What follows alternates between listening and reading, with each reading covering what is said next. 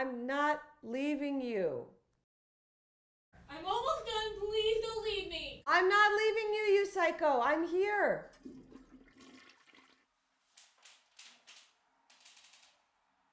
It's done. Oh my God, I'm so excited. There could be a little baby inside of you. Okay, set the timer for 2 minutes. Okay. Okay. Now we wait. It's just that as your best friend, I'm so excited to be on this journey with you. Okay, can we not talk for 2 minutes? Okay, yeah, for sure. No talking. Mm-hmm. I can't be pregnant right now. I literally cannot imagine anything worse than being pregnant. What? It's like you have something inside of you that eats all your food, but you still put on weight. Okay, well, some of it's just water that you drink. Okay, You drink it's a like lot. if you had a tapeworm and then they get the tapeworm out of you, but then you have to take care of the tapeworm for 18 years, otherwise the government gets mad at you. Okay, well, it doesn't feel like a tapeworm. It feels like a fun alien. That's so much worse.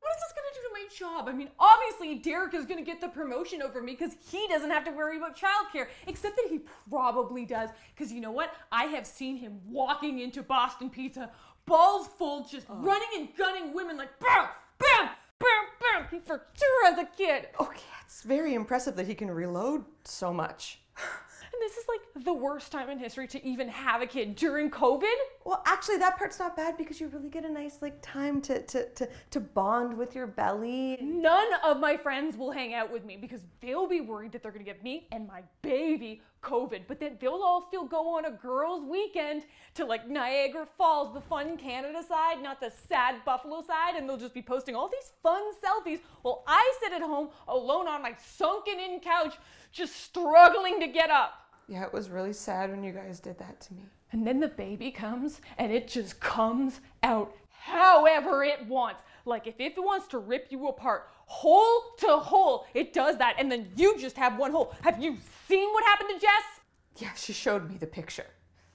She keeps showing me the picture. She keeps showing everyone the picture. Oh God, I can't be pregnant right now. Okay, I can't look. You have to look.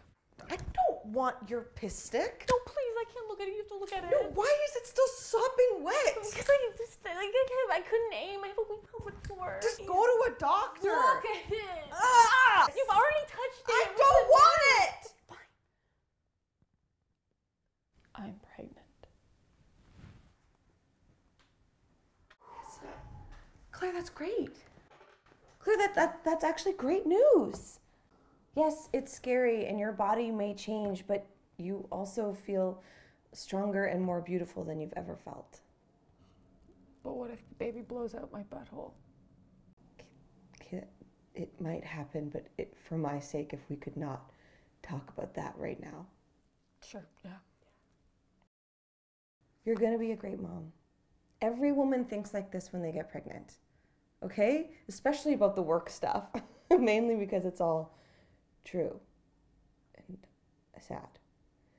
But the good news is that you've already thought of all the negative things. You've literally thought of every worst case scenario. There's nothing worse you could possibly think of. What if my baby grows up to be the Zodiac killer? What if my baby does a Zodiac? Okay, you ended up making it way worse. God, it's dripping. It's all over me. Please just look. Stop, I don't want to look. What if my baby grows up to be an improv guru? And he's all like, I'm really good at this. And like a creep to teenage girls. No child should grow up to be an improv guru. I can barely say the word guru. Yeah, because when you say improv guru, it's basically a synonym for sex predator. We can